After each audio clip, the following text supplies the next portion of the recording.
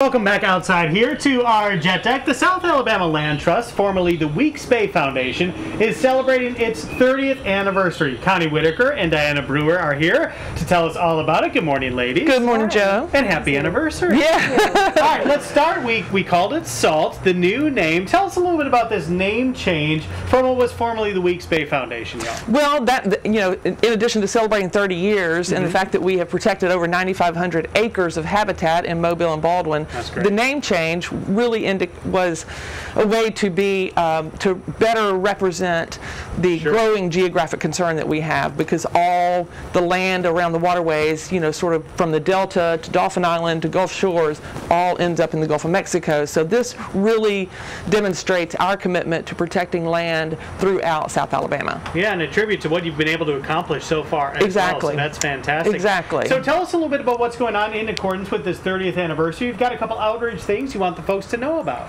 Sure.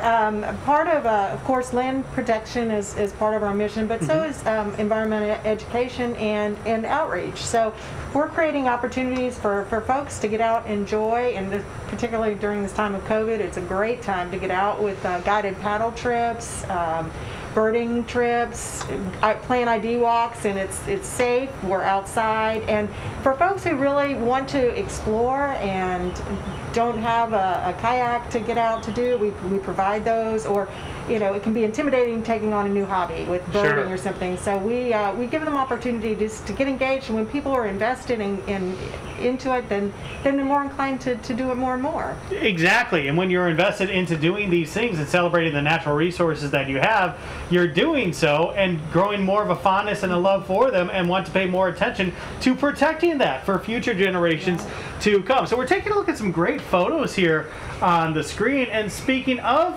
photography, is there a little contest going on? There is. Glad you mentioned that. We've got our annual photo contest going on. The deadline is November 1st, and you just go to southalabamalandtrust.org to enter.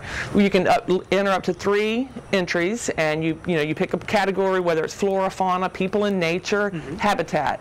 They have to all kind of represent South Alabama. The photos have to be taken here, not in Montana. But we're really excited. We're getting some great entries so far. So I really encourage anybody who just has had fun getting out with their camera, especially during COVID, to submit.